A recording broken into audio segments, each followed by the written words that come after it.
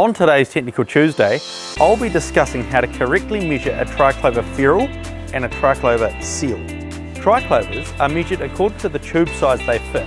For example, a 2-inch Tri Clover fits to a 2-inch or 50.8mm OD tube. This is determined by measuring the outside diameter of the tube.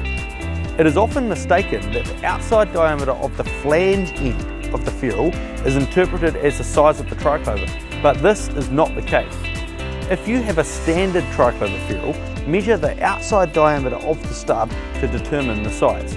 If you have an expansion ferrule, measure the inside diameter of the stub as this fits over the tube. Alternatively, you can just measure the size of the tube the ferrule is welded to. If you have a Tri Clover seal that needs to be measured, you can measure the internal diameter of the seal, and that will give you a close enough measurement to allow you to determine the Tri Clover size. Tri Clover ferrules, clamps and seals are all named using the same sizing convention. So when you mention you need a 1-inch clamp, we will supply you a clamp to fit a 1-inch Tri Clover. If you have any questions about how to measure Tri Clover fittings or anything else, please get in touch with the Metal Company crew, because we make buying stainless steel easy.